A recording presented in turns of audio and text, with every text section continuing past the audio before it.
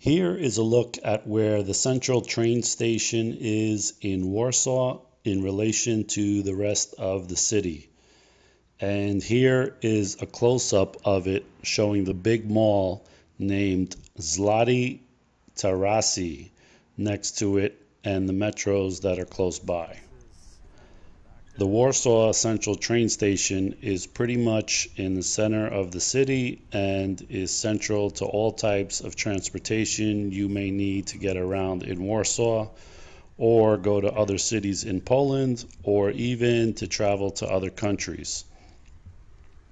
From here, there are trains to Berlin, Germany, Moscow, Russia, Prague, Czech Republic, Vienna, Austria, and Budapest, Hungary.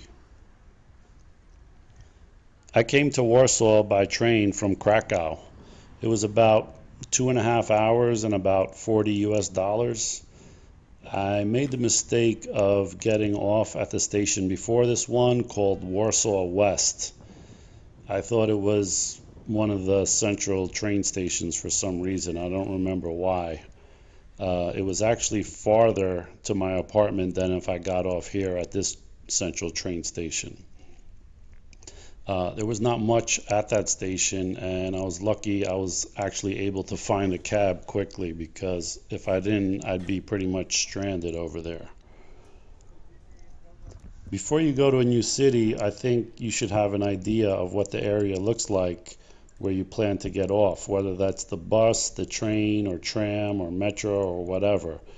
You may find out that the directions you got from Google or wherever you got them might not be that good, even though it may be the shortest distance or the quickest trip.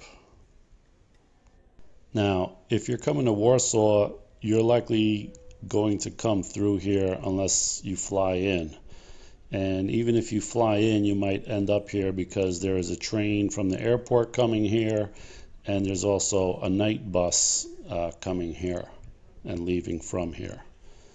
Another thing about planning a trip is that you should not assume that public transportation is the cheapest option. In the US, it's usually cheaper to fly than to take a train for distances of about 300 miles or more. When I was in Barcelona recently, I needed to go to Madrid. The train cost over $100, but a flight was only about $57. When I was leaving Warsaw on this trip, I had a very early flight, so I was trying to figure out how to get to the airport while leaving my apartment really late, like 5 a.m. or something. At that time of night, there are more limited options, and I think the only option was you had to take a special night bus because the train was not running. So I would have to walk almost a mile to get to the train station and then take some kind of night bus from there. Just to compare, I checked Uber to see what it would cost, and I was really surprised because it only cost about $5 for an approximately 5-mile trip to the airport from my Airbnb apartment. Normally, the average taxi to the airport is like $35 to $60 in the US or Europe, so I would take public transportation if it's available. I'm all about not paying a lot when I travel, but in this case, an Uber was a no-brainer over public transportation, which might have been $1 or $2 cheaper, but involved way more hassle and time and walking. So the lesson is not to assume what the costs are. Check them all out and compare them. You might find that a quicker, easier way is actually cheaper or not much more than public transportation. A good place to start when you compare travel options is goeuro.com. It compares train, bus, and plane prices, and even BlaBlaCar. If you don't know what that is, it's like a ride-sharing website for long-distance travel. So, say if you're going from Valencia to Madrid or something, they sell the empty 3 seats in a car. So you travel with 3 other people plus a driver, something like that. Also, find out what the most used ride-sharing apps in the city you are in, because in Warsaw it was Uber and there were a lot of drivers available and it was very cheap. In other cities, Uber may be banned, or the popular ride app is something different, not Uber, not Lyft, something else, something local like Yandex or Get or something along those lines.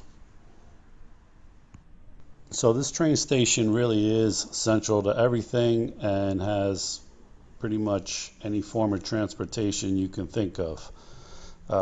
It has the trains that go out of the country, the trains that go to cities in Poland. It has a tram right out front that you probably saw go by a minute ago.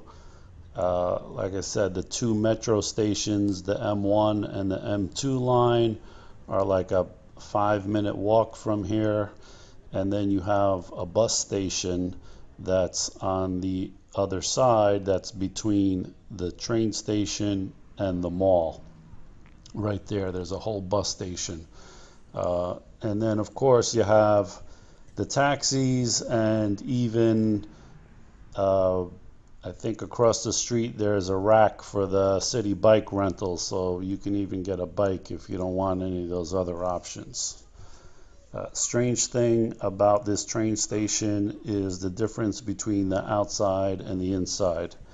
If you look at the outside, it looks very 1970s, and looking this up, I see it was built in 1975.